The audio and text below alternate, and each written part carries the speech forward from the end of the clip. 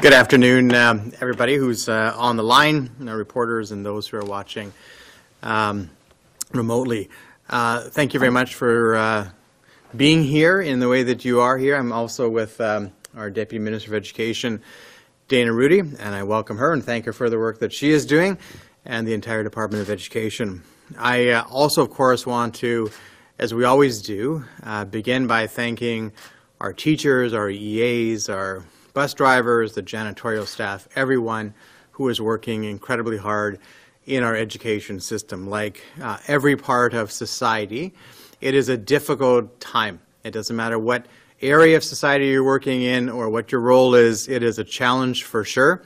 And those who are working in the school system have certainly taken on the challenge and are doing an excellent job, not only of educating our students, which is, of course, our top priority, but then, of course, keeping them safe, which is also a critical priority at this time. I would acknowledge the parents, of course, who are also adjusting to a number of different things, and our students who are having a most unusual school year, but are still, of course, there learning by and large and are also benefiting from the great work of all those in the school system. So I know that there's been much anticipation about today's announcement, and there will have been many who wish that it will have come sooner, and I hope that everyone will understand that the decisions that are made around schools don't just involve the education system, but of course it involves those stakeholders who are in the system, but also public health, because we have to be well aligned and following the information and the advice of our public health leaders, and understanding that there is a context that decisions are made that aren't just in the education system. We have to be aware of what is happening more broadly in the Manitoba community when it comes to COVID-19, and ensure that our decisions match their public advice as well.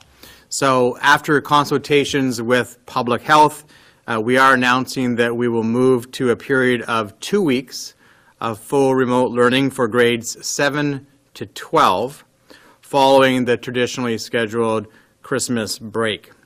Kindergarten to grade 6 students will be able to continue to attend school in the regular times that they would be expected to, but families who choose to keep their students at home in that K-6 age range are able to do so. The remote learning period then will be from January 4th until January 15th, with students expected to return in class on the January 18th date, unless, of course, there are other public health issues that arise at that time. Divisions have been planning for months, going back into the summer, for the different potentialities during this school year. So obviously they did remote learning in March. It was more unexpected at that time and less planned, but they certainly took that on as well with a great deal of professionalism, and everyone performed to the best of their abilities at that time. More time was afforded during the summer and now in the fall, and there's been a tremendous amount of experience with remote learning in the school system, either because there are students who are immune compromised who have been home, or maybe there's been a cohort that's been sent home, but there's been a good deal of experience in the system overall. We have added 2 additional PD days that was announced a few weeks ago, and that was in response to questions and concerns that we had, or we were getting from teachers in terms of wanting to have more planning time. I'm also providing more information today about the funding allocations for schools in Manitoba. We committed weeks ago that there would be $185 million available for the Safe Return to School Fund. That is made up of the savings that were incurred by the school divisions from the limited school use in spring, and then the provincial support that was provided and announced in summer, and then additional federal support of $85 million. So in total, that's $185 million. We have allocated $44 million to school divisions and independent schools on a per pupil basis, and that'll be focused on staffing needs, of course, and those other needs that are occurred. This is in addition to the $32 million funding on a per pupil basis that was previously announced for the school divisions, bringing the total to about $76 million. In addition, there is a $39.4 million Safe Restart contingency fund for which the school divisions can apply for as the needs arise in their various areas. And then, of course, additionally, there was money that was held by the school divisions for the savings that they incurred in spring. So the $185 million is fully allocated and will continue to be distributed to the school divisions. We know that there's already been about $30 million, but more than that, we haven't got the last month accounted for. So it's probably closer to $40 or $45 million that's already been spent on such things as 400 additional staff, primarily teachers, in the lead up to this school year. So these decisions, while we know have various impacts, the moving to remote learning for 2 weeks for the grade 7 to 12 in particular, we know can have an impact on families, and they're not made lightly, the decisions, but they are made in consultation with public health and with the understanding that we believe and still believe that the best place for students to learn is in the classroom where it is safe to do so. And we continue to appreciate the great work that public health is doing with us as a department and the school system overall in a most challenging time. And so with this announcement, we expect to see not only the financial support that I know that school divisions and schools have been looking for, but also that it's a good balance for teachers and for parents and for ultimately students, which is our key priority. So with that, I believe, Dana, do you have some comments as well? Good. Dana wants to go right to questions, so if you want to open the line to questions, we'll begin. Thank you very much, Minister. A reminder to our reporters on the line, you will have one preliminary and one follow-up question. Up first this afternoon from the Winnipeg Free Press, Maggie. Hi, Minister. Just wanted to find out why the decision was made to have this 2-week buffer period after the holidays rather than taking that approach before the holidays, or doing both and sandwiching the break in between. You know, it's a really good question, and there was a lot of discussion back and forth between education from an education perspective about what might be most beneficial, and then from a public health perspective, what might be most beneficial.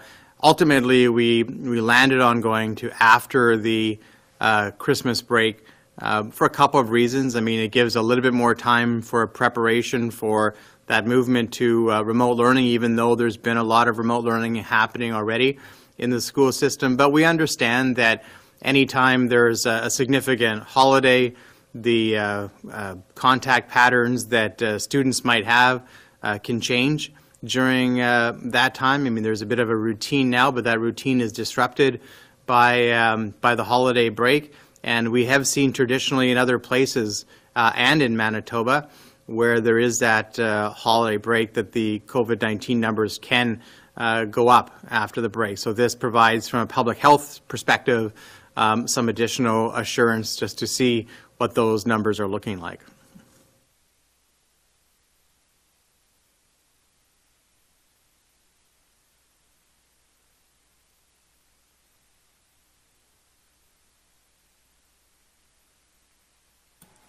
We may have lost Maggie. We'll move on to Joe at Global.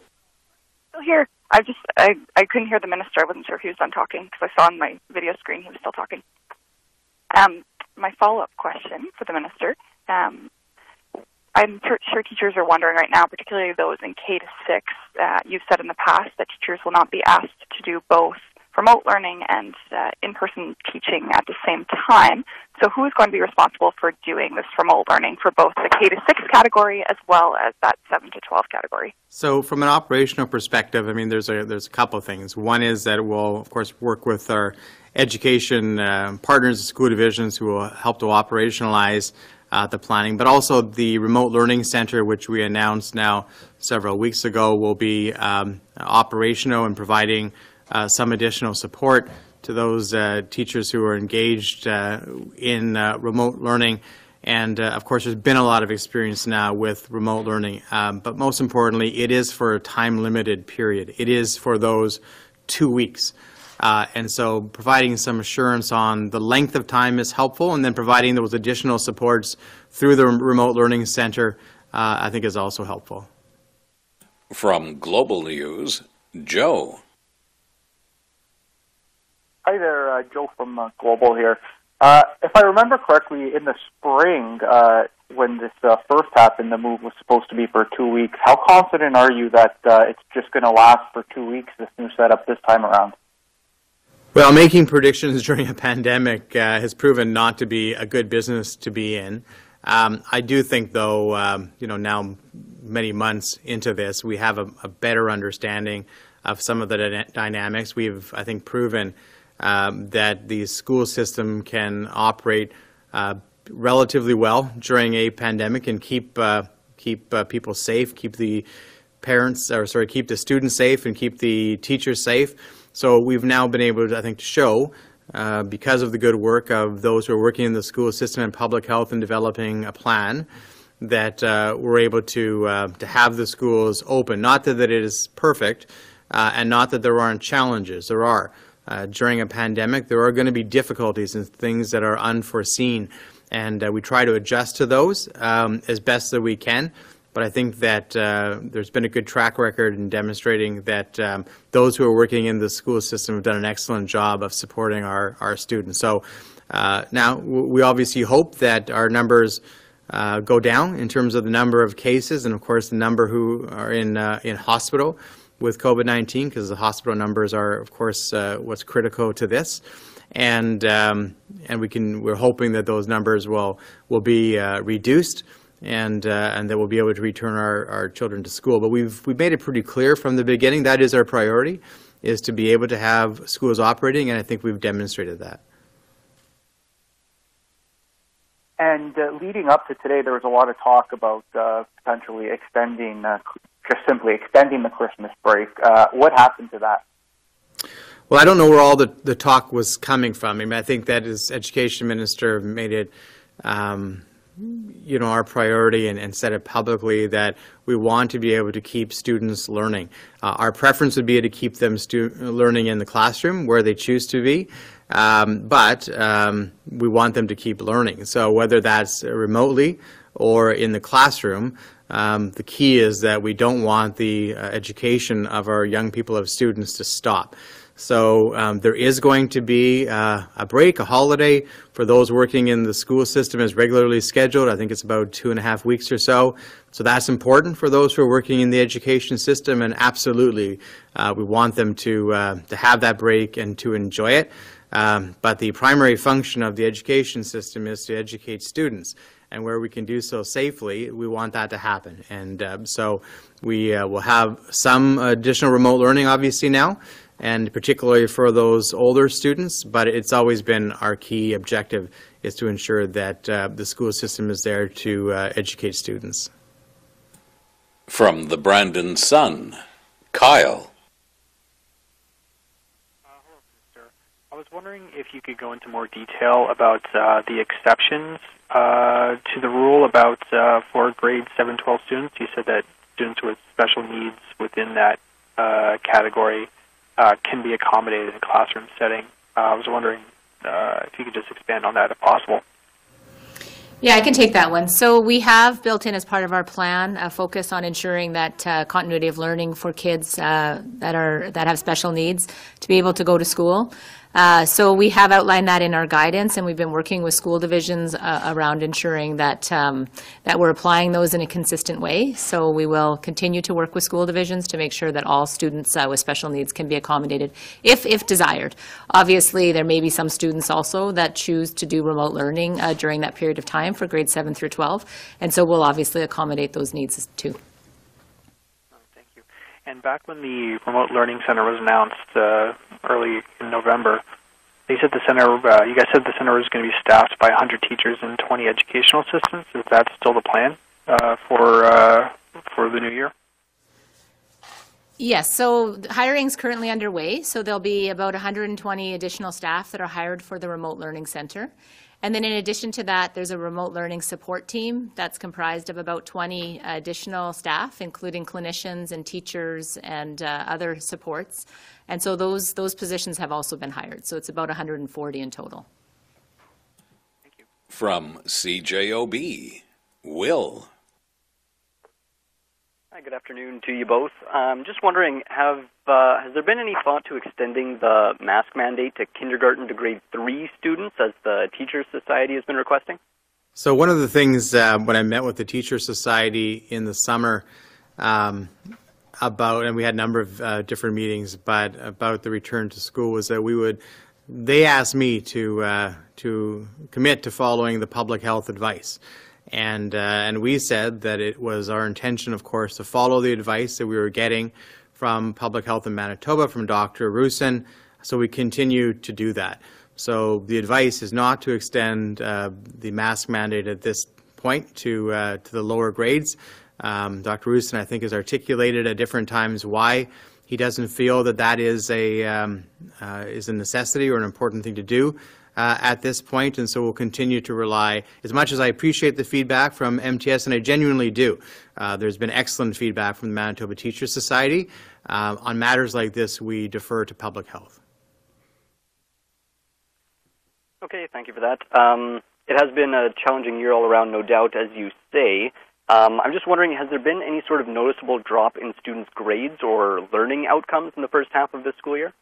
So I don't know that we'll have that kind of assessment at this point. We'll be seeing, of course, summative assessments and different sorts of assessments as this school year and other school years go on. I would say that it certainly appears that the system is doing their very best to ensure that students are getting the highest quality education possible, recognizing that it can be variable. And so, some of this is anecdotal, and it's difficult, to make a lot of conclusions on anecdotal things. There are some individuals, some students who might thrive in certain environments, and some who have much more difficulty. And so I expect that we're going to see that variability through this year as well. And that's just the reality of when you're introducing a different kind of a system. Some will do better at remote learning than they might have expected, or that their parents might have expected, and some won't do as well as they or their parents might have expected. So we're going to see variability, and I think there's going to be lots of studies and analysis, not just in Manitoba, about the impact on education from the pandemic, but I'm sure nationally and globally as well. From the Winnipeg Sun, Josh. Good afternoon, Minister. I just want to follow up on something that Maggie touched on earlier. When we look at 7 to 12, they're kind of being signaled out because they are a little bit more susceptible to be carriers or to pass the COVID-19 on, to transmit the disease. And plus, they're over 12, so they can stay at home. But we're in the middle of the second wave where we had huge spikes in numbers. If the concern is to stop the spreading after Christmas, why weren't students being held out now during the height of the second wave where we are seeing huge numbers of COVID-19? Why aren't they being held out now? So in communication with public health, and we have, of course, regular and consistent communication with public health, we're always asking those questions as they're doing the follow-up, the contact tracing, as they're doing the analysis. How do they feel about our schools in terms of safety when it comes to students? And they've consistently been saying to us that the transmission rates as compared to the rest of the community shows that our schools are safe, and certainly relatively compared to the broader part of the community. Now, this is a bit of a different time that we're going into. We all recognize that when we get into an extended holiday break, into the winter break, the Christmas break, that there's going to be changes in some of the established patterns. And based on the evidence that public health has seen both in Manitoba and I think in other parts of Canada and North America, there is, out of some abundance of caution, a desire to ensure that we're being proactive in trying to ensure that there isn't the uptick of numbers following that break. Obviously, students were home during the spring for remote learning. Could you tell us how that environment has changed for remote learning since the spring? What's the experience going to be like for students? I know it's going to be different from school division to school division, but for those who haven't been in remote learning since the spring, how is the experience going to be different? So I think that you're right. It'll be different from division to division and maybe from school to school. But there's no question that in the spring, when we moved to remote learning, it was not what educators had been planning for when they began that school year, nor was it what parents were planning for or what students were planning for. And so we saw a lot of variability where there were some school divisions, I think, who maybe were able to adapt a little bit more quickly by the nature of the resources that they had or the nature of the population that they were serving, and others who really struggled at it. And that variability extended, of course, to students as well. Now I think because of the planning that's happened by those within the school system over the summer, we're seeing a lot more preparedness, whether that's in lesson planning or technology, to be able to deliver classes online. Of course, Zoom is something that may have been somewhat more familiar to younger people than perhaps my generation in the spring. But I don't think there are many students anymore who haven't had a significant experience with that technology now. So even as a parent, I can tell you the experience is very different from my own son experienced in March, where a lot of the learning was much more paper-based, being sent home, and now because of the school division that he's in, where they've been in remote learning for a couple of weeks, it's much more interactive and through technology. So it's a different experience for him as it is for me as a parent watching his experience. So we expect, again, recognizing there'll be variability, but there's a great deal more preparedness. From CBC Radio Canada, Gavin. Hi there, Gavin from Radio Canada. Minister, Deputy Minister, what sort of services are offered specifically in French at the Provincial Remote Learning Support Centre? I know in the French language there's a big lack of French-speaking teachers right now. Yeah, for sure. So we do have both French immersion and French programs running as part of our steering committee with the Remote Learning Support Center with representation from DSFM and L'Oreal School Division. We do recognize that there is a recruitment issue around French teachers in particular, and so we're trying to leverage to the greatest extent possible how a remote learning support center can really assist in that area. So we're actively planning it. I think more broadly, as we're concerned about it from a classroom perspective, as well as remote learning. So it's definitely on our radar. It's included. The materials will be available in both English and French for the resources as part of the repository. And the website that's been developed for the Remote Learning Support Center is in English and French as well. Are there any Francophone teachers or EAs among the 140 people that are going to be working there? Well, I think obviously the hope is that we're able to recruit positions, and then we'd have to have contingency plans in the event that we're not able to hire enough French teachers. Obviously, our priority is to have the French teachers within the classroom settings to the greatest extent possible. So for at this point in time, we have not hired any of the positions. The recruitment is underway, and so as soon as we start that recruitment process, we'll have a better sense about the extent to which people that may have been retired or substitute teachers or others that may elect to participate as part of the Remote Learning Support Center. From CBC Manitoba, Erin. Good afternoon, Minister. My first question is, given the trajectory of COVID-19 in Manitoba and the fact hospitals are at capacity now, and staffing for hospitals isn't great over the holidays, and people will be mixing with their families over the holidays, we're going to see quite a spike in cases. Why not just say we're going to do this preventative measure for both K to 6 and 7 to 12?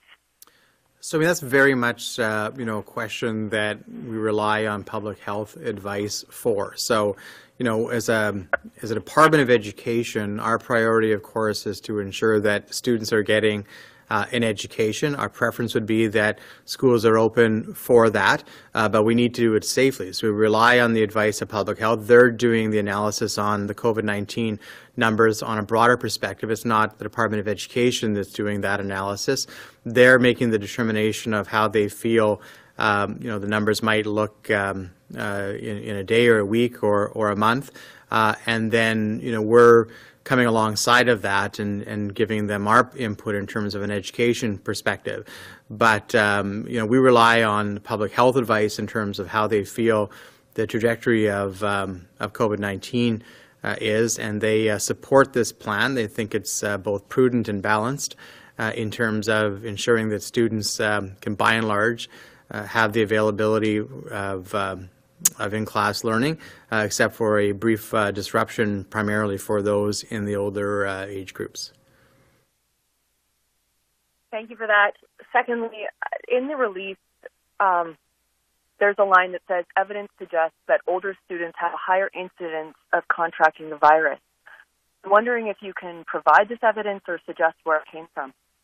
So, that evidence is provided by public health. It's something that we spoke about, I think, even in the summer when we were talking about our back-to-school plans, that there had been, that evidence coming from other jurisdictions as well, not just in Manitoba.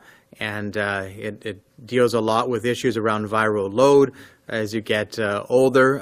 Also, of course, the contacts that older students have are different than younger students. In many cases, they might be working in the community, as an example, and so they might be working in a grocery store, as I did when I was in high school, a few years ago anyway, and so they have different contacts and they have different viral transmission, different viral loads. I'm sure that Dr. Rusin can give you a much more professional medical advice on that, but there exists evidence, and it's existed for quite a while, that at the older age level there's a higher level of a risk for transmission. From the Canadian Press, Steve. Good afternoon. I want to go back to the workload issue. I mean, you're having a lot of K to 6 teachers all of a sudden will be doing a combination of in-class and remote learning. And I know you've got the support center there to offer support, but in terms of doing the actual teaching now to two groups, how are the teachers supposed to handle the workload? What extra help is being offered? Well, that's partly answered in the question. You mentioned, Steve, the Remote Learning Center, which will provide some additional support. There may also be additional support from the older grade teachers in certain environments where they might be able to move over and provide some of that additional support. There's also, of course, time for planning and recognizing that a lot of remote learning has already been happening. This isn't like March, where there was a very quick shift and an unexpected one. This planning for remote learning has been happening now for a very long time. And then also, very importantly, is time limited. So, and one of the great challenges that we had in March was that we didn't really know maybe how long things might go on or whether or not we'd return to school. We were fortunate to come back in June on a limited basis. We're much more confident now to be able to return to classes after that 2-week transition to remote learning for the higher level grades, and some, of course, for the K to 6, where that option is exercised by the parents. Okay, and a two-parter. I understand that the Remote Learning Center is not fully staffed yet. Is it going to be fully staffed by the time it's required in January? And will it be offering direct instruction to the student? Because to my layman's mind, that's the only way it reduces the teacher's workload, not in a support role, but if it can take over some of that direct-to-student instruction. Yes, absolutely. The Remote Learning Support Center has certified teachers embedded as part of that program, and so they will be doing direct teaching and learning supports to students. We do know that across the school division, some school divisions have developed really good models, and so we've been at this for a while. And so we also want to leverage the best practices in doing some planning next week with school divisions to identify how we can improve for all across the province. So we'll be looking to try to leverage those best practices, but certainly they will be teaching directly to students, as well as offering learning supports and instructions to parents and caregivers as well. From CTV Winnipeg, Josh. Good afternoon, Minister. Just wanted to circle back to the issue on putting this in place after the break and not before, with a number of cases already in schools and the news release stating that older students might transmit the virus. How would you respond to people who are concerned about students potentially taking this virus home to their families over the break? So I would respond in the way that we've been responding, throughout the school year and even before school came back. There's been a lot of planning that went into place to get back into school in September. Public health has been, very involved, both in terms of the planning and then the follow-up on a daily basis as we've moved through the school year. While we have seen, of course, more cases come into schools than we would want, because there are more cases in the community than we would want, and schools are part of the community. What we haven't seen evidence of is that widespread transmission within the school. So there are certainly cases that are coming to the school from the community, but because of the great work of teachers, EAs, others in the school system, there has been, comparatively to the community, much less transmission within the schools. And so we continue to rely on that public health advice that schools are safe places to be, and where they feel that there are other things that need to take place. And the Hanover School Division is an example of that, where the transmission rate in the community went up fairly dramatically, and public health made the decision to move the Hanover School Division into remote learning. Well, then they take that action. So it's not as though they are unwilling to take the action, but they take the action based on the evidence that they have. As a kind of a follow-up to that, with the emerging availability of rapid testing, is the Department of Education, in conjunction with Public Health, considering doing any surveillance testing, and when might we see that happen? Rapid testing is something that our government and our Premier have indicated is a priority for us, and that we do believe that education has a role in that as well, and I do believe that you'll be hearing more about that in the relatively near future. From City News, Mike. Hi, good afternoon. Mike Albanese from City News. Question about hiring staff. Do we anticipate any issues hiring teachers, EAs, or substitutes partway through what is the first pandemic school year? Is there any apprehension by those you're trying to hire, or how are hiring going? I mean, I guess there's two parts of that question. It is a challenge, right, in terms of ensuring that we're able to have the staff that we need within the school system. There are some mechanisms within education that have existed for a long time that allow for additional support within schools, and some school divisions have been utilizing those long-term mechanisms. Of course, they were doing planning in the summer and hiring additional staff. I think more than 400 additional staff, primarily teachers, were hired in the lead up to this.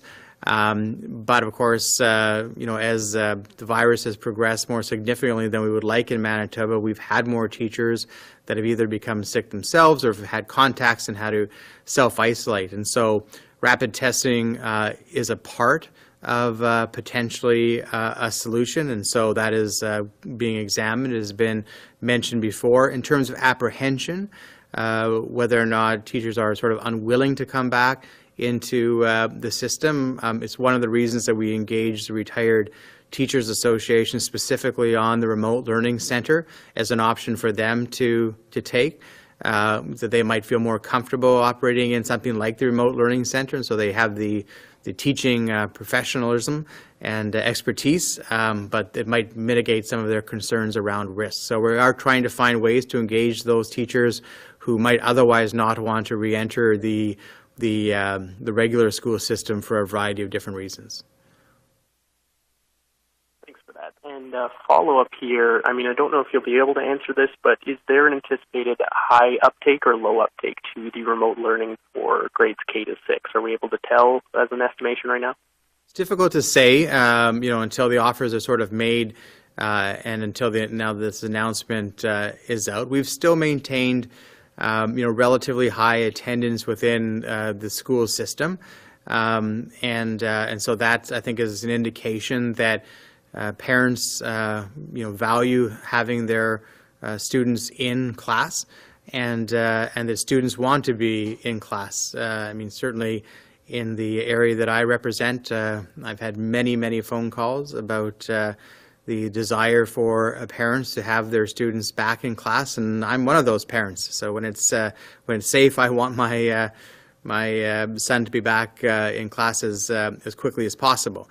So there's clearly a desire, I think, for there to have the opportunity to be in class, but it has to be measured against the public health advice that we're getting for safety. So it's hard to say what the uptake will be in terms of remote learning. Most of the school divisions have been offering remote learning already, and there certainly has been some uptake, but the attendance in school has remained relatively strong.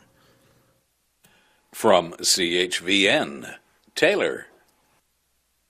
Hi, good afternoon.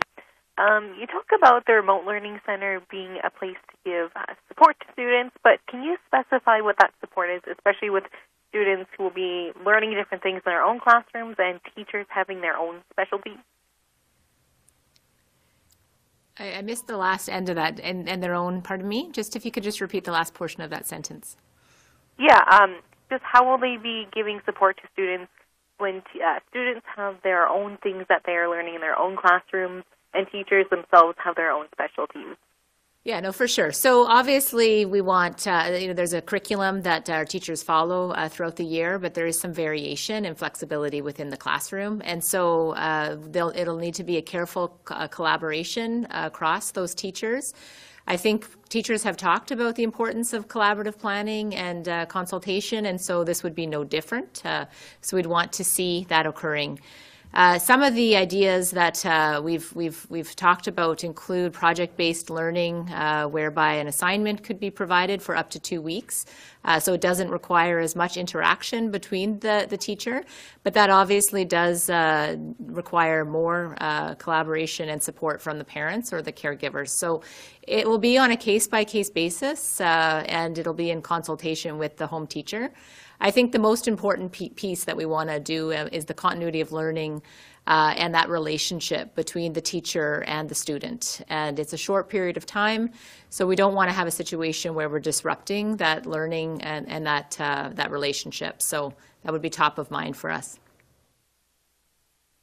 And EAs who normally would be in classrooms for grades 7 to 12, what will they be doing for those 2 weeks? Well, there's lots of opportunities around tutoring and check-ins, just having the opportunity to ensure that the students are following up with the work that is occurring, having the opportunity to have a touch point with the education system. Teachers may not have the opportunity to do those check-ins, and so EAs have the skills and the abilities to interact with students and provide support. As well as we do have a resource teacher that will be hired as part of the support team, and we anticipate having students with special needs that are at home and doing remote learning, and so those EAs can also provide that continuity of learning for those students. From the Thompson Citizen, Ian. Good afternoon, Mr. Goertzen. I'm just wondering in the school district of Mystery Lake and Thompson in the spring, like up to 1 in 6 students didn't have internet access at home. How is the remote learning going to provide equivalent instruction to those who have internet access and can participate in online activities and to those who don't? You know, that, and I think Deputy Rudy may want to speak to some of the details as well, but I do recognize that there is variability in the different parts of Manitoba when it comes to access to a variety of different things, and certainly technology and internet connection is one of those. So while I know that there are other means by which there can be interaction and connection, and we've supported those means, it doesn't mean that it isn't a challenge. Now, again, I think this is for a relatively short period of time, and so that'll be helpful. It's not an undefined period of time, and there's time for that preparation for those 2 weeks of remote learning as well. But I don't want to minimize the fact that it isn't exactly the same in every part of the province. But Deputy? Yeah, no, I would add that Mystery Lake and Frontier, for that matter, have really had good experience in trying to ensure continuity of learning for their students. And they've shared with us many stories of how they've adapted and been flexible, both in terms of the delivery of print-based materials and trying to, the challenges with technology, but also geography in terms of how they're getting that education to students and how they're leveraging different parts of the community to ensure that students learn. So the resilience of the North in particular, and I think really does come out quite loudly when we're planning with those partners. And they've been planning just like every other school division and trying to figure out how do they cater to their particular student population. And so I would say that they're just as ready as every other school division in terms of figuring out how to ensure that continuity of learning. It may not look the same, and it may not be remote, digital, it may be print-based, but again, have a lot of confidence in those school divisions of the North in terms of the preparations that they've undertaken. Okay, thank you. And then just the second question, is there a concern that like K-6 teachers are only going to have 2 weeks to sort of prepare to be delivering remote learning and in-class learning while also, teaching their classes right now? Like, are they being asked to do too much between now and Christmas break? I never want to minimize, the challenge for any profession in a pandemic. This is obviously something that all of us in society are going through for the first time in our living memory. And so the challenges are there in every profession, and certainly teachers have stepped up as well in a very, very difficult time. They've done a remarkable job. I would never minimize the challenge that they and EAs and janitors working in the system, bus drivers, everybody has had to take on a very, very difficult challenge. And that's true in every part of society. So not to minimize the efforts that they have to take on for sure.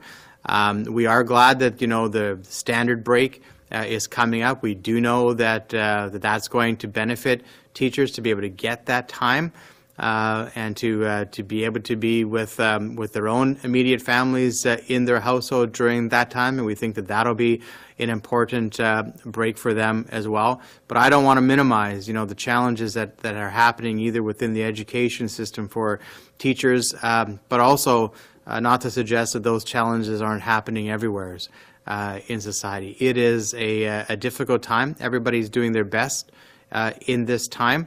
And I do believe that, from an education perspective, that our teachers have stepped up and done tremendous work.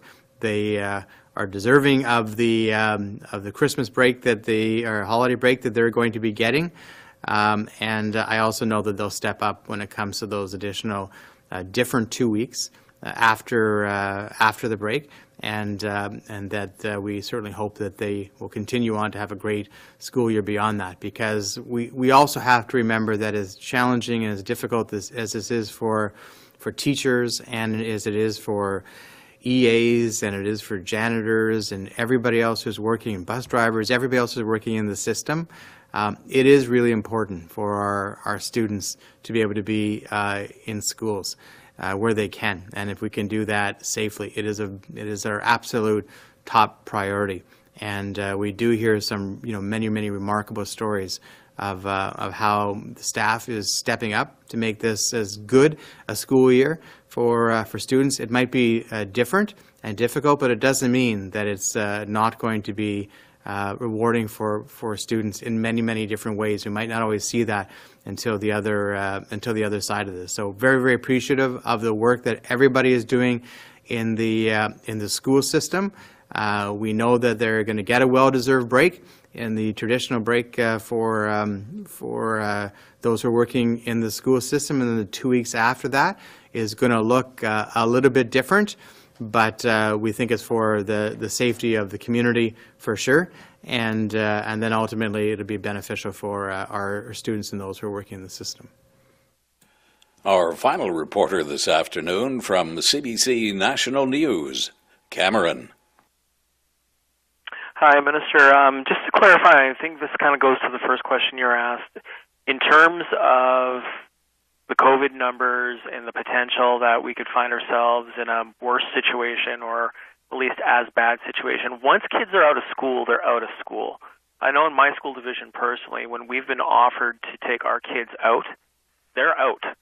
We don't have the option to put them back in. So if people are opting to take their K-6 kids out, should they be doing that under the caveat that if things get worse, they will not have the option to put them back in? Or, I guess, should they assume that it could go more than 2 weeks is what I'm asking.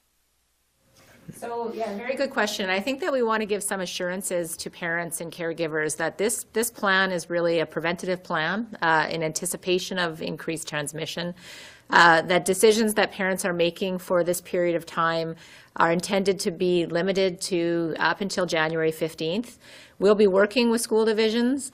We're going to try to learn from our prior experience with remote learning and try to improve it and make sure that it's a balance that supports teachers and students throughout that 2-week period. And so there's no obligation for parents to extend beyond those 2 weeks.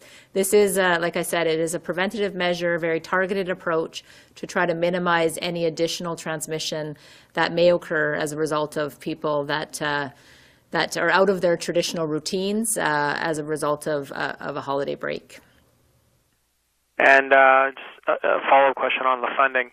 On the $185.4 million in funding under Safe Schools that you've identified here, a lot of people I know in the work in education, they're wondering how much of that money has actually been spent. On the press release, you have it allocated different ways, and some will be spent by some.